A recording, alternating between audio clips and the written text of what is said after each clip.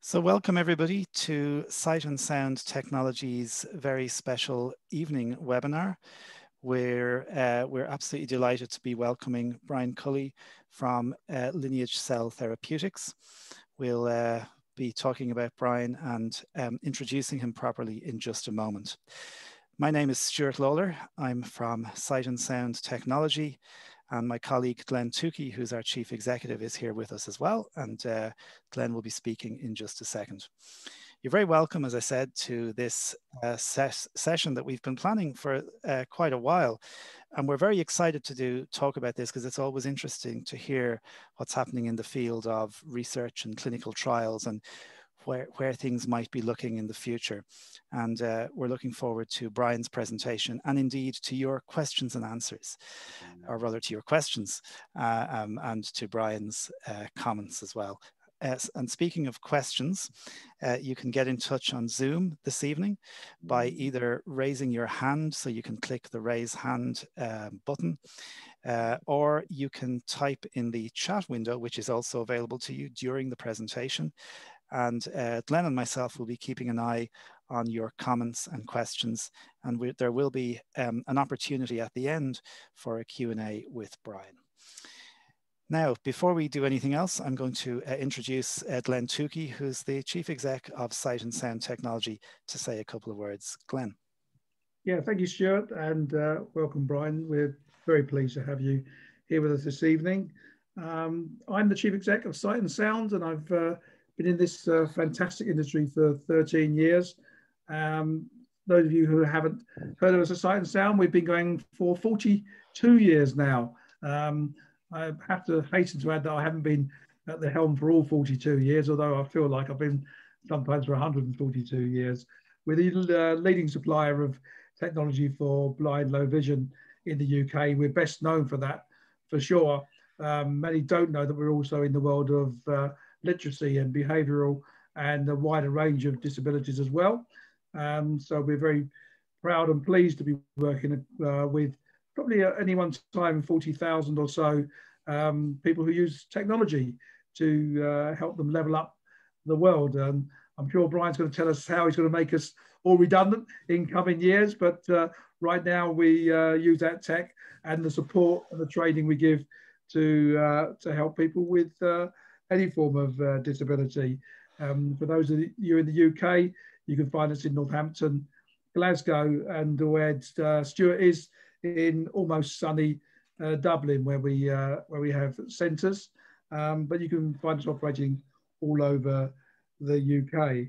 So we've got about 40 people. We're a $15 million turnover business, so we're well established. And if after this you feel that you can benefit from any supporting technology, training, or knowledge around some of the technologies that support low vision, then just please do get in touch with us.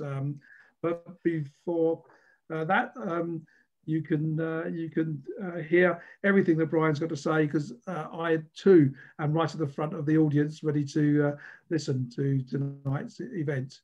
So over to you, Stuart, and to introduce Brian. Thanks very much, Glenn. And just to add to what Glenn said, if you want to know more, or you want to have a look at what we do, and we're doing lots of stuff, as Glenn has just mentioned. You can see us on the web at sightandsound.co.uk, or of course, we're also available on social media, so you can find us there if you want to keep up to date with what we're doing. Now, Brian Cully is the Chief Executive of Lineage, and joined in September 2018. He's an experienced public biopharmaceutical CEO, having served in that position with a number of companies. And his broad experience has included the clinical development of pharmaceutical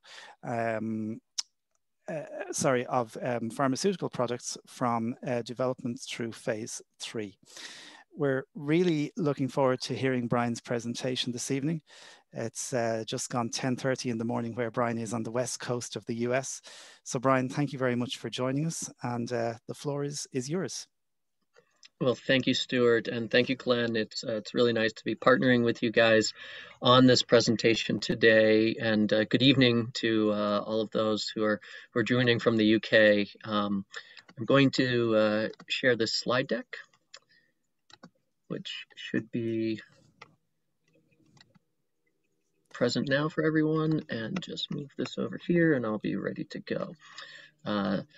So thanks. I'm going to spend about 15 minutes talking about principally about one of our 3 programs in cell therapy to try to improve outcomes for people suffering with dry AMD.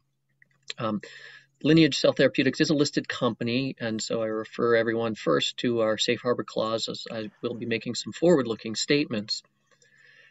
My background was covered. This is the 3rd time I've run a biotech company, and I have extensive experience, including in difficult areas. I ran one of the largest clinical studies that's ever been done in sickle cell disease. It was the almost 400 patient clinical trial, and I really get tremendous enjoyment out of managing clinical studies and trying to develop therapies that drive positive clinical outcomes. So an overview of the business before I really dive into our lead program.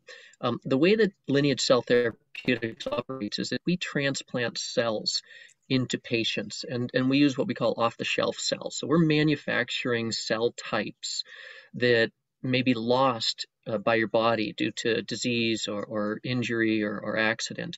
And so we're replacing them. So our approach is really like transplant medicine. There's a lot of noise and confusion around what cell therapy is. Our form of that is that we manufacture specific cell types. We do control our own manufacturing. We have 2 facilities where we can manufacture clinical trial material. And we have 3 programs that are currently in the clinic. We have today's topic, which is a program in dry AMD, but we also manufacture a special kind of cell for spinal cord injury, and we manufacture a special immune cell to treat cancer. And it's been very exciting because we have seen some early evidence which supports our belief that cell therapy can drive successful outcomes in areas where traditional approaches haven't been able to provide solutions. We are a for-profit, drug development or therapeutic development business, and so we are aware that there are, commercial attributes that are of great interest to our investors, and their investments help us move our programs forward. And we have been quite successful recently moving those programs forward, and we have announcements coming. And in fact, even this quarter, we have announcements pertaining to data that we've collected in dry AMD. So that's quite exciting. And the company has managed to be well funded throughout this period. And it's very variable. I think this last point about the value of the company is a little old. We've continued to grow and make some real progress. And I think we're probably now around 400 million US in terms of market value. So now turning to our basic approach, we are working to bring forward this essentially new branch of medicine where we transplant these cell types into the body. We start with undifferentiated stem cells. So these are incredibly powerful cells for a couple of reasons. One is that undifferentiated stem cells have within them the ability to become any of the cell types in the body. They haven't decided what they're going to be to grow up, right? Like a small child with a lot of promise might become a police officer or a politician. These undifferentiated stem cells have not yet decided to become liver cells or heart cells. But we know what the information is. We know the recipe rather, to convert them into specific cell types and only those cell types. So we have the recipe, if you will, to manufacture retina cells from undifferentiated stem cells. And we do it completely. We never put a stem cell inside of a patient. We only turn those stem cells into retina cells, and then we transplant retina cells into the patient. We don't manipulate the DNA. There are some technologies out there which involve manipulating the DNA, the genome of the cells. We don't do that. It's more exposure. As I say, it's like a recipe. We sort of coax the cells into becoming retina cells and only retina cells. And we're able to do this from a single vial of cells. A cell line was established more than 20 years ago. And the incredible thing about these undifferentiated stem cells, if you need more of them, you can simply plate them out, provide them with the nutrients that they need, and they'll divide. Like many cell types, they'll divide. And so we have essentially an endless supply of those cells.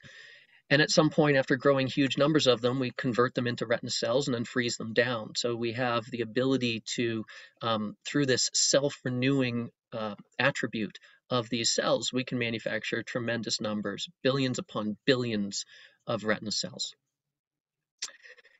This is our facility. We have about 30 employees there, many hundreds of patents that are associated with our work and protect our technologies.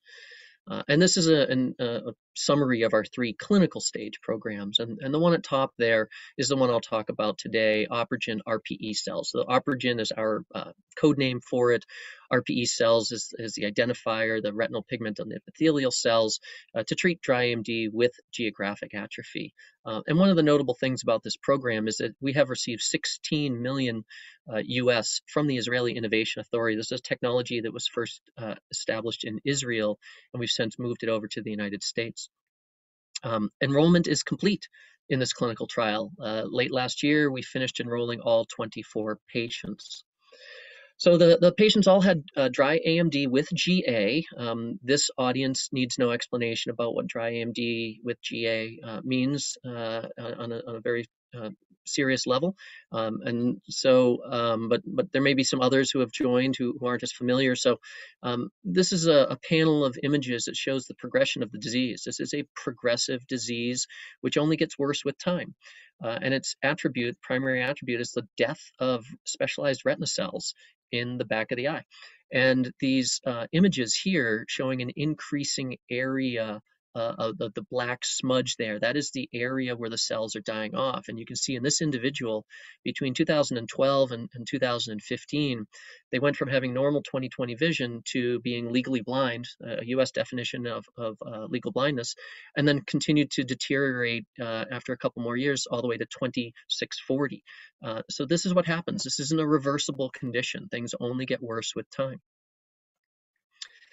It's an enormous unmet need. The other form of AMD, called wet AMD, there are tremendously successful therapeutics for that condition, but there's nothing yet to treat dry AMD, despite the fact that far more people have the dry form of age-related macular degeneration than people have the wet form.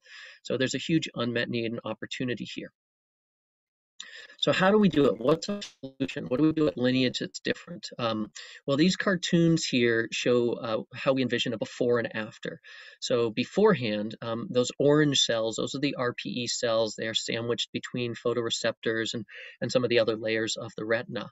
And as they become sick and die off and degenerate, waste accumulates. That's called drusen. That's just the accumulation of lipids and fats from the vision cycle. And ordinarily, those are cleared by the RPE cells. That's one of their jobs. But when those RPE cells die off, that drusen can accumulate in the eye, and you can just look right in and see it. It's quite easy to find. What we are looking to do is manufacture brand new RPE cells. So now moving to the right here, shaded blue, we have these new RPE cells. We manufactured them, we injected them into the patient, we placed them very carefully into the subretinal space, and they are taking over the job of the retina cells that are sick or have died off. And in doing so, they're acting to recover or rescue the photoreceptors that are so important to your vision and clearing out that drusen material. So this is what we are trying to accomplish in the patient's eye. The clinical trial had multiple components, but I like to break it into 2 sections. I like to break it into cohorts 1 through 3, and there were 12 people in that group. Those 12 patients were all legally blind, so they had very severe disease. Everyone was worse than 2,200, and they were essentially a safety cohort. We didn't expect to be able to see a lot of benefit because they had very advanced progressive disease. But then after seeing some encouraging signs, we moved into another group called cohort 4. And these individuals had better baseline vision. Some of them were as high as 20/65. And this is where we were really looking to see if we could provide some sort of evidence, benefit. We're looking for evidence of a benefit in those patients. And this is just a single injection. About 50 to 100 microliters of cells are administered right to the subretinal space in these patients. And we completed the enrollment in this study in November of last year. So what have we seen? 24 people treatment. What have we seen? Well, we're quite excited that no one rejected the cells. There was no acute or even delayed rejection of our cells. They were retained in the eye. And in one case, the earliest treated patient has now been out more than 5 years with this uh, uh, transplant being engrafted into the eye. Um, the early patients went on to immunosuppressive drugs for as long as a year. But as time has gone by and we've gained experience and comfort with the treatment, we shortened that exposure to immunosuppressive drugs first down to 3 months. And then even more recently, we treated a patient without any tacrolimus. That's one of the stronger immunosuppressive drugs. The patient's still getting local immunosuppression, but we removed the tacrolimus entirely for a patient to see how they would tolerate it. And we look forward to reporting on how that patient has done soon. And so it's been quite encouraging. The fears around rejection of cells have not come to be. We also have seen improvements in vision, especially in the cohort 4 patients that I described. We've seen a reduction in the growth rate of the atrophy. And we've seen some interesting things in things like reading speed and the clearance of that drusen material. But the one thing that stood out more than anything that we were really excited about is one of our patients actually showed a restoration of their retinal tissue. So I said previously that this area of GA only gets larger. Well, in this one patient, the area of GA actually got smaller. We first noticed it at 9 months, and it has been persistently smaller out to our last check, which was 23 months. And the patient also has benefited with improved vision. So this was quite extraordinary because human beings lack the ability to regenerate retinal tissue. If you suffer a cut on your skin, your body has the information, the programming to be able to repair that tissue, but you don't have that capability in your eye. So this is the first known report of retinal tissue restoration in a human being, and it's very exciting. And we think that being able to reproduce this, if we are able to reproduce this and demonstrate that it can happen again, is really incredibly promising, and what may be ultimately one of the more notable findings to ever occur in the field of dry AMD research. So this is a look at how those 12 patients in cohort 4 have performed with respect to their visual acuity. So these are values off of an ETDRS eye chart. And what you can see is the treated eye, which is shown in the green line over time. Those treated eyes are doing better than the orange lines. The orange lines is the untreated eye. And you can see that on average, patients are seeing about 10 letters more with their treated eye. Now, these are somewhat small numbers. You can see at the top of the figure where it says n equals 7 and n equals 5, that's the number of patients. But now those numbers are n equals 12. So we intend to report this quarter on how the data have evolved since we last reported it in November. So there's an update that people will be able to look forward to see if we're continuing to see these sorts of improvements in visual acuity. This is, again, an audience that needs no explanation, but one of our standard explanatory slides is showing what 10 or 15 letters of improvement might look like to an individual who's reading an eye chart. And so this is moving from the letter K in the gray circle. How does 10 or 15 letters of improvement look? It's quite notable. It's not subtle. This is an improvement for these individuals. And we have had individuals who have had 20 or even more letters at some of their recorded time points. So those are fairly significant improvements in their visual acuity. Another important metric in the patient population is the growth of their geographic atrophy, or GA, over time. And in this slide, same patients, same time frame, but you see that the curves are now inverted. The orange or untreated eye is now above the green line, and that's because the area of atrophy in the untreated eye is growing more rapidly than the treated eye. So this is what we would expect. We want the lines to be inverted compared to vision, where you want to see an improvement. Here you want to see a reduction. So we're quite happy to see this. The lines, the collection of data in geographic atrophy takes longer. It's slower because these are slow growing areas of atrophy. So it can take a year or so to be able to detect differences. But we are encouraged that we do seem to see some separation of the curves. And we hope that as we go from 5, 6, 4 patients to 8, 9, 12 patients, that these lines will further separate. This is a bit of a complicated slide, but this is what I was talking about before with the retinal restoration. The color coding here is time, and the images are essentially aerial photos of an area of atrophy. So back in May of 2017, colored in orange, we essentially traced the area of atrophy. So this isn't, let's think of it as like an aerial map of the atrophy. And you can see it changing from orange to red. It has grown, going from orange to red over the course of about a year. So we confirmed that this patient had a rapidly growing area of atrophy. And then at red, baseline, that's where they received a treatment. And then we looked again at month 9, and that's colored in blue. And you can see now in the center panel that the blue area is smaller than the red area. And that was the extraordinary finding, where we had a reduction in the area of atrophy. That continued looking at month 15 in green. You can't even see it. It's entirely covered. And then all the way out to month 23 in yellow. We couldn't wait to month 24. We had to look early. So we looked at month 23 and continued to see that this patient's area of atrophy was still smaller than it was recorded at baseline. So that is really extraordinary. And again, this patient has also benefited from an improvement in visual acuity.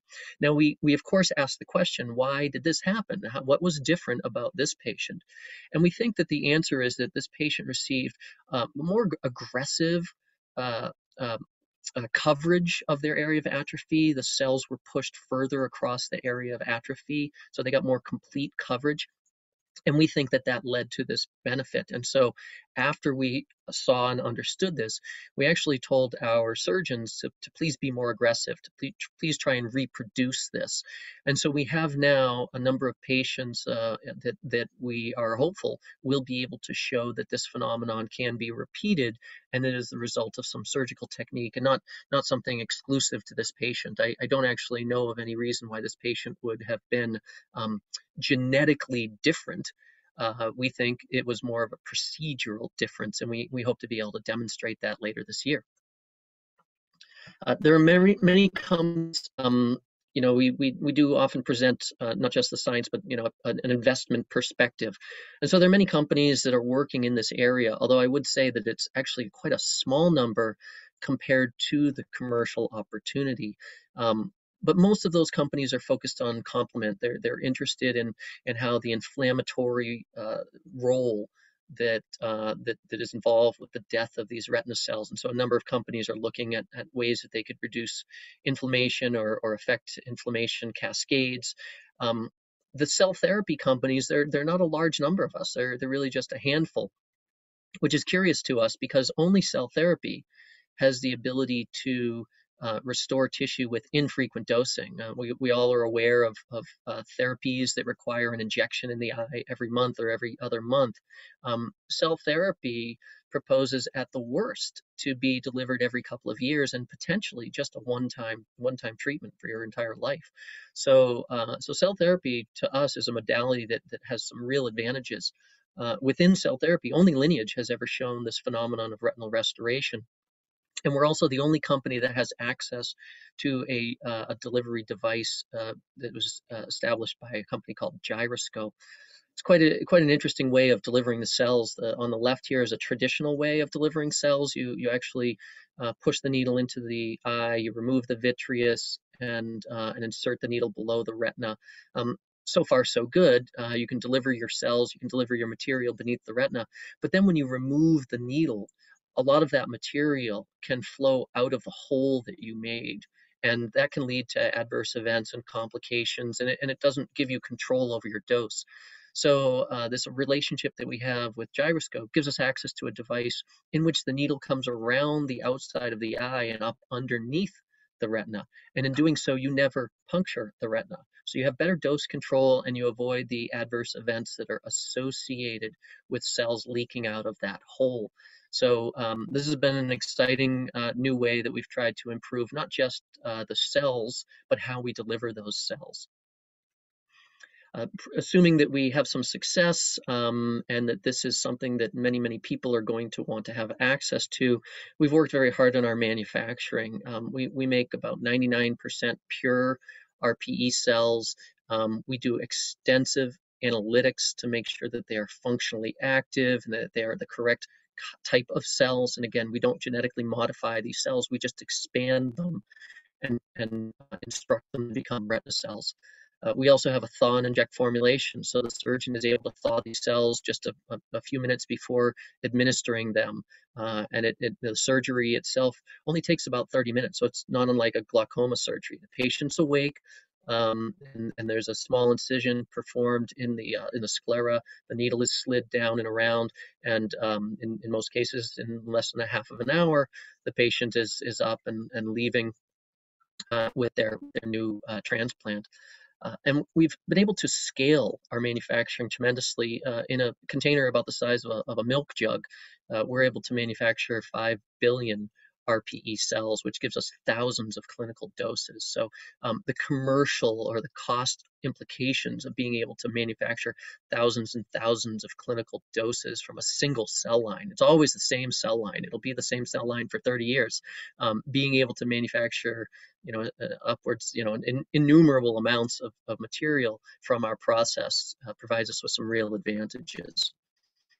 So OpRegen is, I think, really well positioned to disrupt what's been going on in the dry AMD market. There are some regulatory advantages, there are some commercial advantages, but more important than all of that are what we see are the clinical advantages. We think that the single use, the potential to restore tissue, the benefits that we are trying to ensure can occur in connection with the changes in visual acuity. All of these really give us a lot of excitement about what we're seeing. And we sort of are unique. It's a different approach, but I think that it's quite compelling. And I hope that some of the questions that we get are going to allow us to talk more about how we view this being used in the future. I did want to say, without talking about the other programs, I do want to say for the OpRegen program, we do have additional data that we will announce this quarter and then again next quarter. And this is from those patients in October, November. There's 6 patients that we haven't reported yet. So they're going to have at least 3 months of follow-up that we'll report this quarter, and then at least 6 months of follow-up that we'll report at the next quarter. And these are a cohort of patients that came to us following the COVID slowdown. It was really hard to enroll patients for a few months, but we got it all taken care of in the fall. And it's really exciting. And from here, we're going to want to go talk to FDA about next steps. So Lineage is really a different cell therapy company. We have 3 clinical stage programs. We control our own manufacturing. We have hundreds and hundreds of patents related to cell therapy. The company is well funded, and we're a growing leader in regenerative medicine. But most importantly, here at the bottom of the slide, we're really working hard to see what we can do about helping the millions suffering with dry AMD be able to slow their disease, perhaps stop the disease, or even, it is hoped, reverse the disease. So with that, I will stop sharing the slides and invite us to head into a Q&A session. Thank you very much, Brian. A really fascinating presentation and really interesting just to get a glimpse of what's going on right now, and I guess more excitingly, what might happen in the future. Really, really great and powerful presentation. Thank you very much. I'm going to go across to Glenn to have a look at some of the comments that have been coming in on the chat during the presentation. Yeah, thanks, Stuart. I've got a couple actually, not necessarily wholly related to the centre of what you've been talking about, but around the edges maybe. In October, Lineage received a patent extending the regen cells to other eye diseases. How soon until some of those applications end up in clinical trials, and how soon would other eye cells other than RPE cells, rods, cones, get into the clinic? Yeah, that's a very nice question. So I really don't think of this as a treatment for dry AMD with GA.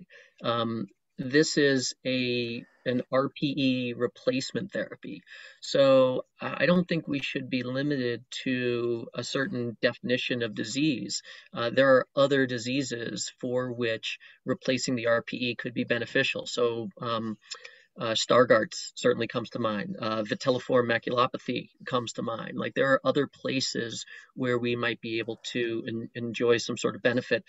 For the immediate term, we're focusing on dry AMD. There's certainly enough people out there that it's a fine place to start. But I think that longer term, in connection with a life cycle management strategy, we would definitely be interested in seeing where else the transplant of RPE cells could be beneficial, and perhaps in other disease settings you may be able to see better results, or it's really unknowable. It depends on the causal reasons for the disease. But if replacing RPE with fresh vigorous RPE cells is potentially helpful, I think we'd ultimately want to look at going into those areas.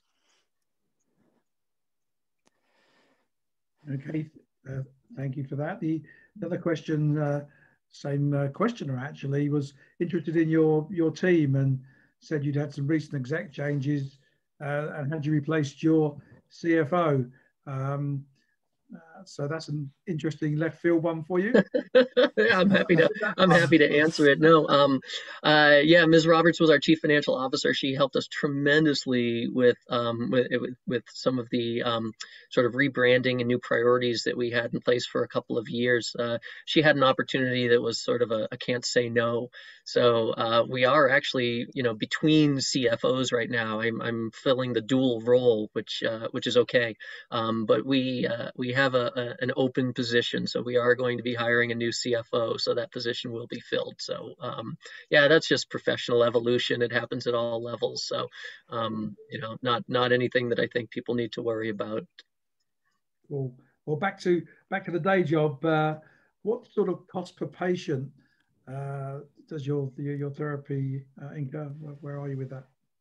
Yeah, so the important thing to keep in mind, there's a distinction between the terms autologous and allogeneic. So what we do, allogeneic, is really off the shelf. So I talked about the manufacturing scale, and when you can produce huge numbers of cells and produce large numbers of treatment courses from a single batch, that allows you to be very competitive on price. There are some other technologies in the eye and elsewhere where companies or academics are starting with the patient's own cells and then manipulating and then putting them back in. One of the challenges there is that is a very personalized treatment. So you're basically building a therapy for one person.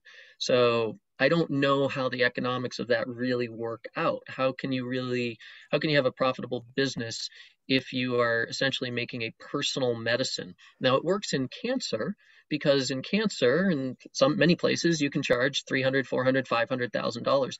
But that's not realistic in the eye. Therapies in the eye might be, 4-digit, 5-digit therapies. Low 5-digit therapies would be more pragmatic and acceptable to the payer community. And so I think when companies like ours are working on their therapies, they are thinking about how they're going to be able to fit into a world where the payments for these therapies are, despite how long it may last, that are far more realistic in light of the overall value proposition, and not some of these crazy 6-figure charges that you hear about in other disease settings. So we don't price the therapy today. We absolutely won't. And until and unless it's approved, that's a very, downstream question. But what I can say is that by using allogeneic cell lines and enhancing our manufacturing production, it means that each specific vial of cells that would go to a patient is going to be very cost effective. So I hope that's enough of an answer without actually providing specific pricing information, because we don't have it today. Good one, like it. So you mentioned competitors, Sana Biotech and Notch, new companies on the horizon. Where do you fit in against them, and where do they play in your marketplace? Yeah, that's a broader question about allogeneic cell therapy more broadly. there's a, to use a gambling or poker reference, and hopefully people get it, there's a buy-in to sit at the cell therapy table. And when people are thinking about Lineage and other companies, what I would say is that the buy-in to sit at the cell therapy table is that you you should be in the clinic. If you're real, how do you assess if a company is really doing well? You should be in the clinic. You should have human data, not animal data. You should be able to manufacture your material in an economic way. I mean, it's one thing to say you can make material for a small number of people in a phase 1 study, but do you have a clear path to providing a commercial and affordable commercial solution? These are real questions that I don't know if every company can answer. One has to think about the safety. I don't know. I think it's very unclear at this point how some of the gene editing technologies are going to play out. There have been some notable issues in certain places. They may be company specific, they may be technology specific, but if you want to have a seat at the table in cell therapy and be really credible, you have to be able to make your cells effectively, efficiently, reproducibly. You have to be able to deliver them well, and you have to be able to show people a clear path that you have a commercial product. And that's been sort of the DNA of our company is working that way. So I don't know every detail about the notches and the Santas and the Blue Rocks and the Semas and everything. Each is a little different in what they're emphasizing, but I can say quite proudly that Lineage has worked very hard to help mature this field and be able to demonstrate things like, fears about rejection of cells just haven't been unfounded to date, at least with our technology. So I'm quite encouraged with respect to where we stand against and among all of those other companies that some of which are getting quite a lot of notoriety, and they still have I don't envy them. They still have years to go before they're sort of having multiple clinical programs like we are. So I'm excited about where we're positioned, and I think we have a lot of upside as well. Excellent. Front of the pack. Well, more of a home question here. Can you expand on the one patient that resulted in retinal restoration that was not necessarily genetics versus surgical procedures? Yeah, so it's always difficult when you have an N of 1, right? Because the immediate question is, well, why was that patient different?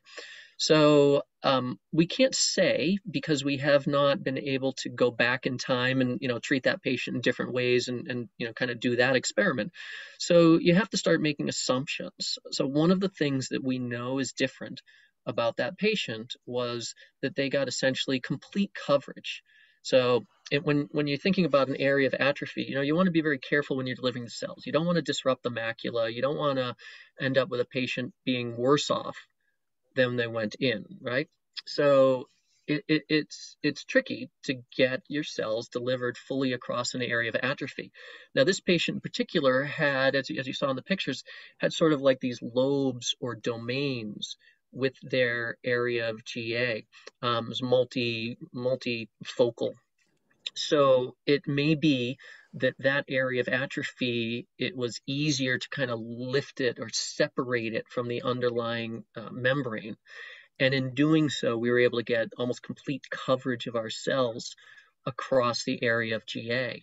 Now, if you go and compare that with a patient that's got, say, a 14 millimeter square GA, it's really hard to get total coverage. You've got very little to work with there. But if you have these little pockets and islands, you might be able to get very nice coverage. So we think of it, we assume right now, until proven otherwise, that patient had an extraordinary result because they got such comprehensive exposure to our cells across the whole area of GA. It is much easier to ascribe their outcome to the process than it is to think that they had something genetic, because our cells are indiscriminate about the reason why someone has GA. So if you think of it this way, the analogy here is my car. I need to get in my car and go somewhere, but it won't take me there. Why? Well, maybe the tires are all flat. Maybe the engine's missing. Maybe it's out of gas. Maybe I don't have the key. There's a million reasons why I might not be able to get from A to B.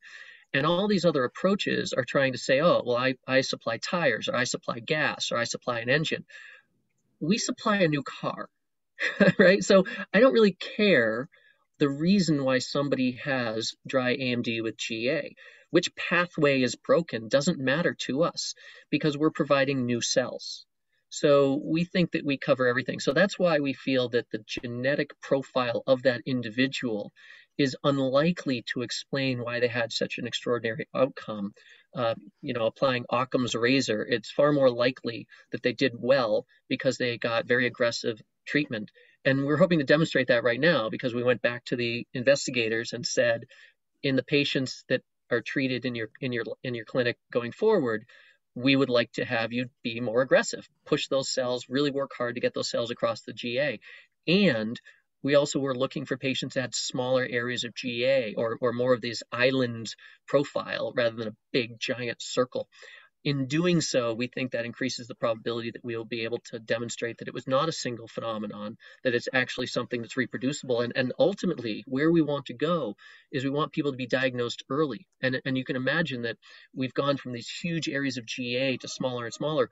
I want to get to the point where somebody's having impaired vision, they go to the doctor, they get referred to a specialist, they're diagnosed with dry AMD, they've got early stage GA, there's a little spot in there, and we go in and we drop our cells in there and that's it. They're good for the rest of their lives. That is where I think this technology is ultimately headed. Well, that's interesting because it is quite neatly positions the next question, which is, well, could the infrequency of the treatment be a factor why fewer companies are looking at cell therapy? Less product needed, therefore less profit. If you cure them with one shot, then they're never going to come back. I don't think so, and that's because there are so many people that have dry AMD. So it there's sort of like this almost like criticism or reputation that pharmaceutical companies don't want cures because it's not profitable. I've never in 30 years met anyone who really has that view, but I've met innumerable people who want to do good before their day is over.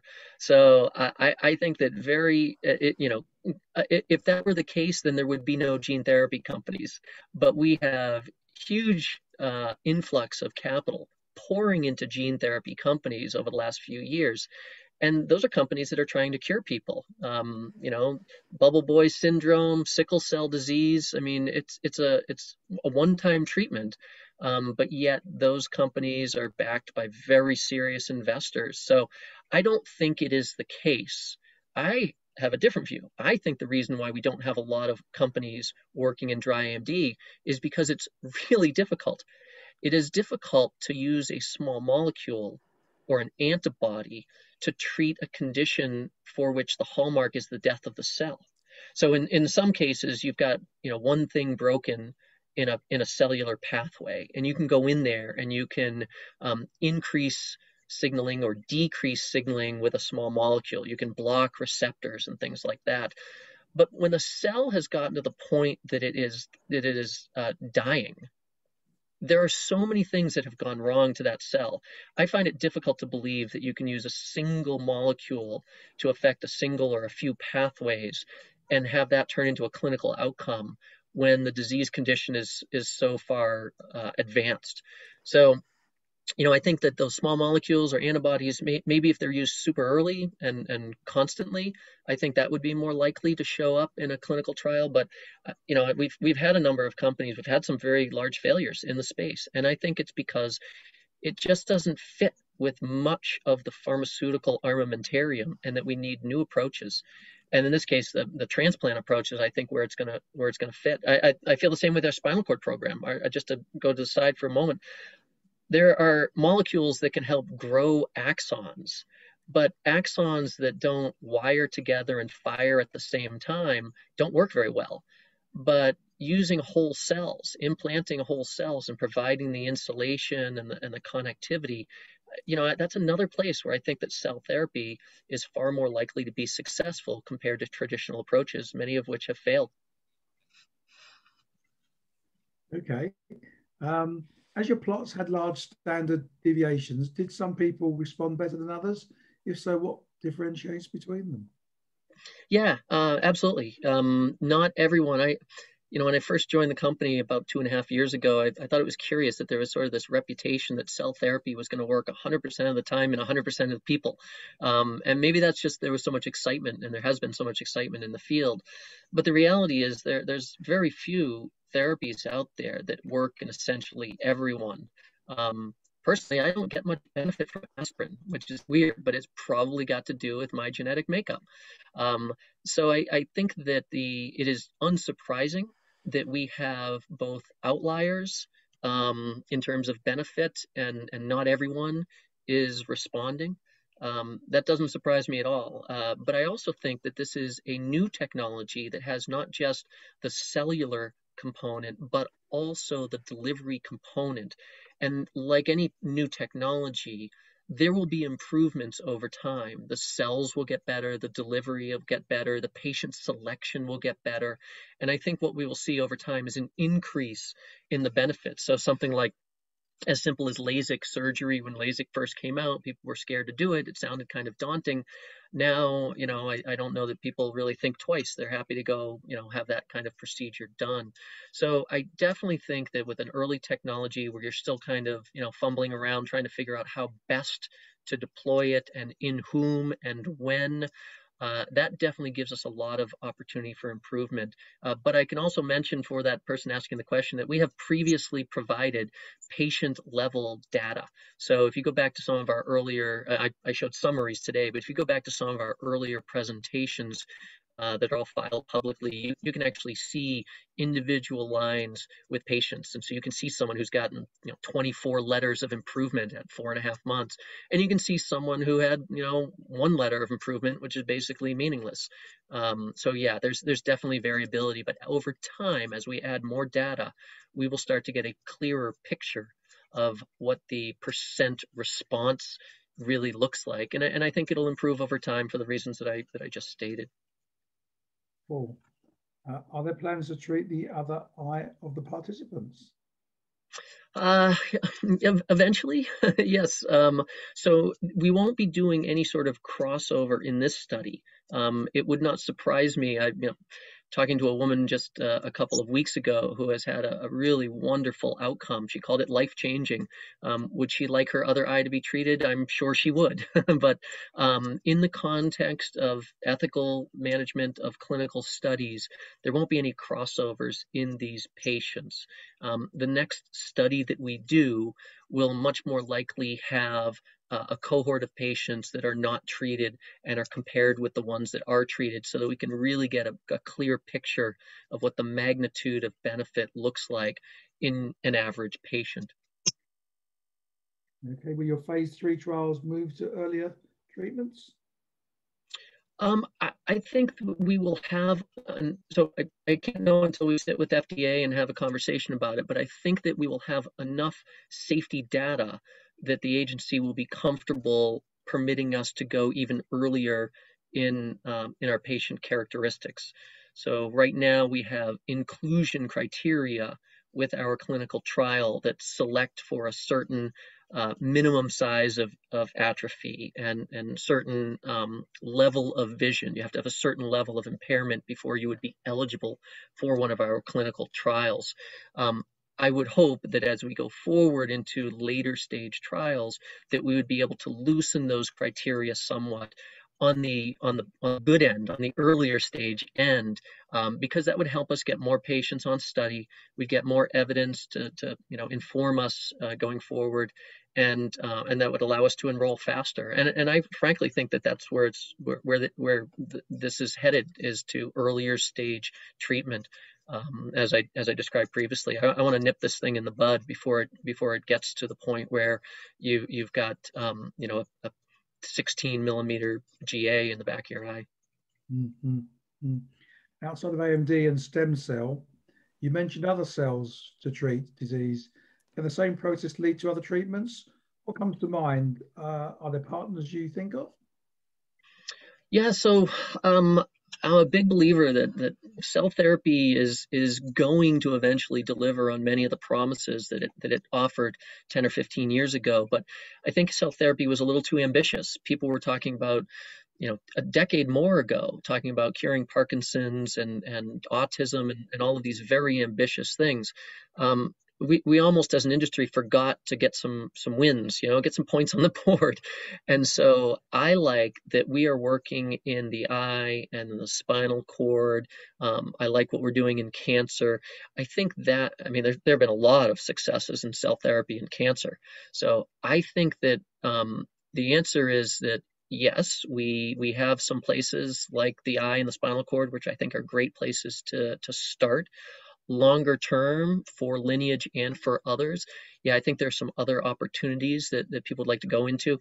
I know companies that have recently filed INDs, which will allow them to go into the clinic, I believe this month, in areas like Parkinson's and other important and notable conditions. So there's an evolution. Would I like Lineage to capitalize on that, expand what we're doing? Absolutely. Do I want to be the Amazon of cell therapy? Yeah. The cells that we use can become anything. So we just need the instructions and we need the capital, and we could go into other areas. And, obviously we keep a punch list of ideas, and we actually have data in some other ideas that we don't necessarily talk about publicly. But yeah, I think ultimately as I talk about ushering in a new branch of medicine, there's going to be a whole field of medicine around cell therapy based on where it works better than other approaches, and it won't go away. It'll become routine, and that's part of the life cycle of a technology. An answer actually like that. How do you examine or determine rejection within the eye, and what does that look like? I guess my joke answer is I don't know what it looks like because we haven't had it. I think there are some I think there are some things that we would be able to rely on that would make us suspicious about whether someone was rejecting their cells. But again, we haven't seen that. I mean, the beautiful thing about the eye is, it's a window, right? You just look right in. So we can put a scope up and we can look in, and the P in RPE cells stands for pigment. So we can look and see that our pigmented cells are sitting there right where we deposit them. And the imaging technologies are quite remarkable nowadays. So we actually see the bleb, which is where the cells get delivered. We see it become formed. We watch our material get administered to the eye. We check on these patients regularly. Their physician checks on them regularly and is able to see how that transplant is doing. And the anatomy of the eye doesn't change. You're always looking in the same place. You just follow the vessels. You can see exactly what you need to see and where you need to go. And so if I don't have this particular set of slides in our deck today, but if I were to show you the durability, the 5-year durability of a treatment, you would essentially be looking at the same image. Like nothing has changed over 5 years. So it's fun. I mean, I kind of joke that I don't know what rejection looks like, but I think, whether through direct observation or hallmarks of rejection in the body, we would be able to detect it if it were occurring. But thankfully it hasn't yet. This last question here is one that I had actually. I would have asked it if you hadn't, because how do you direct the cannula to the required area of the cell level of the retina? How do you get that around the edge? That's Yeah. Well, I sure don't do it. You got to have steady hands. So the retinal surgeons, they're very good at working in sort of mirror images. So there's a video I could share, Glenn, and direct people to a link if they want to follow up. And it's actually really cool to watch. I've watched a couple of live surgeries, and it's just remarkable. But to describe it, in basic terms, the sclera, the white portion of your eye, there's an incision made right into the sclera, and this very thin cannula. Let's just call it a pipe cleaner. It's a lot more flexible than that, but you just slide it into that incision, and there's essentially a separation of the tissues just under the sclera. You're able to kind of glide along around the back of the eye, sort of like, sliding along inside of a globe. And as you advance the cannula forward from outside of the patient's eye, it is navigating its path underneath the retina. And you can actually see the end of this flexible cannula as you're looking in the front of the eye. So the camera is positioned in front of the eye, and you can actually see it begin to enter the field of vision, the vision of the surgeon. And you can see it enter the field of vision. And then there's a step under which you extend a micro needle from the end of the cannula. And that micro needle has just the perfect angle to be able to come up and be positioned just below the retina. And then a little bit of what's called buffer is administered to establish the space. And then there's a changeover of the line, and the cells are then administered into that space. And then you remove the needle and it just comes out. And then a couple of sutures are placed right there on the sclera. And the feedback that we've had from the surgeons who have performed this has been wonderful. They really like it. I think they think it's neat, right? It's a new toy for them. They do have to be trained on it. It's about a half day of training. They work on animal eyes and a cadaver eye, and they're able to be ready to go. It's actually sort of natural for them.